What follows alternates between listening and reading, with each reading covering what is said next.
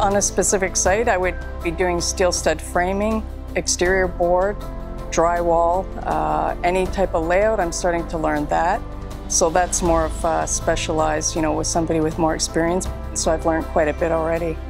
There's many opportunities that are available. So once I'm able to get my red seal, I can move on to safety aspect. I can also move on to, possibly being a forewoman or foreman or anything. I'm open to anything that, keeps me busy, and I'm always learning.